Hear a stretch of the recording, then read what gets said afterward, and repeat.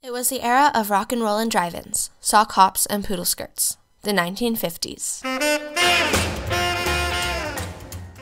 But with the end of a war, new challenges appeared. Racial tensions surfaced across the nation, even as soldiers returned home. In America, ignorance was easier than acknowledgement. Women were considered insignificant, along with American minorities. American Indians encountered negative stereotypes, abuse, and discrimination. Murders were easily covered up, the government took back native land, and freedom of the press was not widely practiced on the reservations. Something needed to be done. These conditions fueled the beginning of a movement that would affect generations of activists seeking the same rights as others more privileged. As more and more issues appeared, the people needed a voice.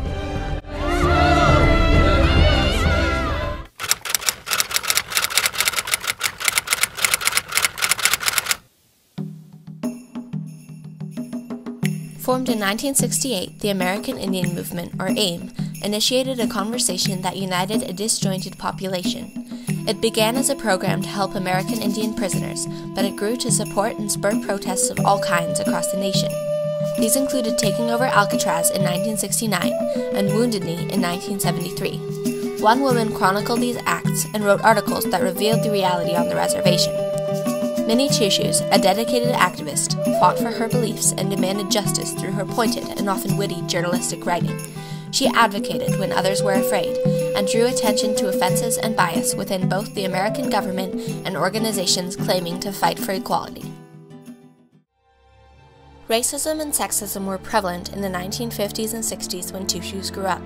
Women were often portrayed as weak and reliant on men, and American Indians were rarely represented in the media. In her weekly newspaper column Red Road Home, Two Shoes observed that the TV star Richard Boone was an oddity because he appeared to have a darker skin tone, something that was rarely seen during the period. Two Shoes grew up as a member of the Assiniboine tribe on the Fort Peck Reservation in Montana. When her parents separated, she was placed in the Bureau of Indian Affairs relocation program. As a result, she switched schools frequently, where she was harassed about her name, race, and short stature. She later returned to the reservation as a mother of 5.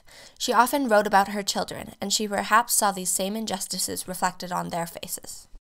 These hardships fueled her need to stand up through writing about racial inequality and aligning herself with activist organizations such as the American Indian Movement. During her time as an AIM member, Two Shoes took part in many AIM activities, rivaling the opinions held by white citizens. In Red Road Home, Earning a Name, Two Shoes explains her part. By the time I was in my late teens, I was involved in Native activism and the struggles of the 70s, taking part in many occupations, takeovers, and protests for Native rights. I traveled thousands of miles for a protest march. On the way, I'd hit a powwow or two, and I became well known for my hitchhiking ability. Two Shoes never let lack of transportation stop her from attending protests, and her hitchhiking skills are often mentioned. Rest in peace, Minnie Two Shoes, a tribute on the Only on Fort Peck newspaper, explains her moniker. Minnie got the name Two Shoes when she started hitchhiking across the country to American Indian Movement events. She got around on her 2 shoes. While she did not let distance stop her in her attempts to make a difference for Native people, she faced a second problem: discrimination inside the American Indian Movement. AIM's motto was anywhere, anytime, any place, meaning that they would always stand for justice and confront any inequalities. Two Shoes firmly believed in these goals. However, she did not always support AIM as a whole, as she found that the group and its leaders refused to acknowledge the injustice within the group itself. The clear patriarchy prevented any women from taking on a leadership role. Because of the discrimination within AIM, Two Shoes protested this sexism and confronted the leaders, proving that she truly valued justice. She wouldn't be swayed by the opinions of others or blindly follow any group, even if she shared many of the same ideas. She openly shared her own opinions, which was very risky at the time, especially within AIM, where women were often expected to step down and let the men take control. Her open protest against AIM leaders ultimately caused her expulsion from the group. After she was forced to leave AIM, Two Shoes investigated the murder of a friend and fellow female AIM member, Anna Mae Pictou-Aquash. Laura Ferguson writes about the investigation in Minnie Two Shoes, American Indian journalist. In an attempt to sabotage AIM, the FBI planted informants in the organization, fracturing the trust between its members. In early 1975, AIM leaders questioned Two Shoes about providing information to the FBI and exiled her, despite her claims of innocence. That summer, 2 male AIM leaders interrogated Two Shoes' friend, Anna Mae Aquash, at gunpoint. Aquash was murdered 6 months later. When Aquash, who led extensive community building and educational efforts, was killed in late 1975, the FBI claimed she died of exposure. A second autopsy revealed that she had been shot in the head.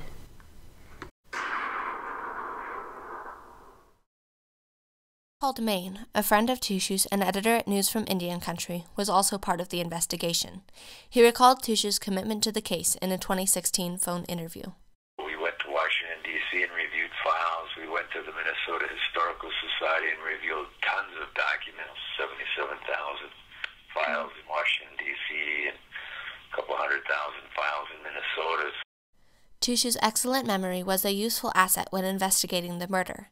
Two Shoes could remember specific dates or places, which provided beneficial evidence. There was times when she would say, oh no, I know Anna Mae rode to the American Indian Movement National Convention in New Mexico in 1975 with Iris Thundercloud. And we would find out what Anna Mae Aquash had said to her after she was interrogated by Peltier, Butler, and Bob Robidoux at that National AIM Convention in New Mexico in 1975. Demain remembers Two Shoes' humor and how it allowed her to connect with people emotionally. Demain and Two Shoes were going into the Federal Bureau of Investigation building when she put down a tape recorder. Security was concerned about its potential to carry explosives. So everyone rushed down there and checked it out, and the tape recorder was safe. And so that she got the clear light to go into the FBI, and she reaches up to her glasses there and pulls out this huge stick pin, and she pulls it out and holds it right up in front of one of the security guards and says, "Oh, is this illegal?" And the guy jumps back and looks at it, and he says, "I don't think so." And that stands out in my mind totally as being an epic Minnie Two Shoes moment. The extensive efforts of Two Shoes and her colleagues were finally recognized when arrests were made, but of the 20 people involved in the murder, only 4 were charged. Two Shoes and the others drew attention to murders, rapes, and other abuse within AIM itself.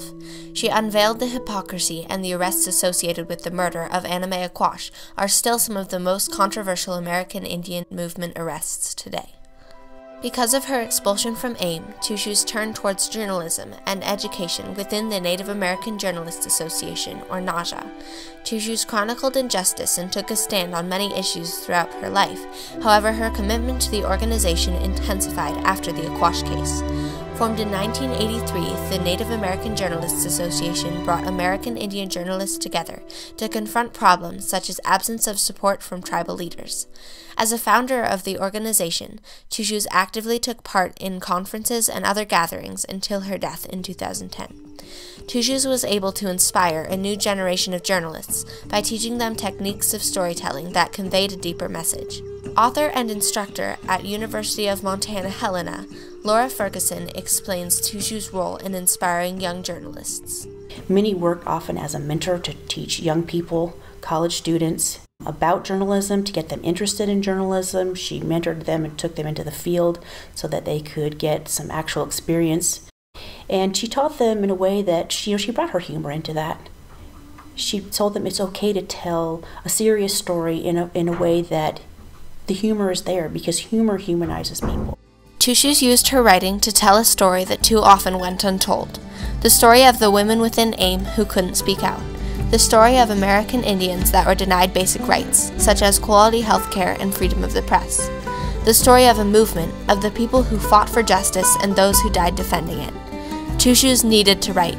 She needed to make a difference and give to future generations so that others didn't have to suffer. She had all odds stacked against her, being both a woman and an American Indian, but she did not let either define her. She rose above the criticism and let her actions and words speak louder than the prejudice and hatred surrounding her. She spoke a truth that most were afraid to tell. Minnie Two Shoes truly cared. Minnie Two Shoes never backed down. Minnie Two Shoes was the voice of the voiceless. As journalists, we're very special people. and we have a very serious responsibility. But that doesn't mean we can't have fun along the way.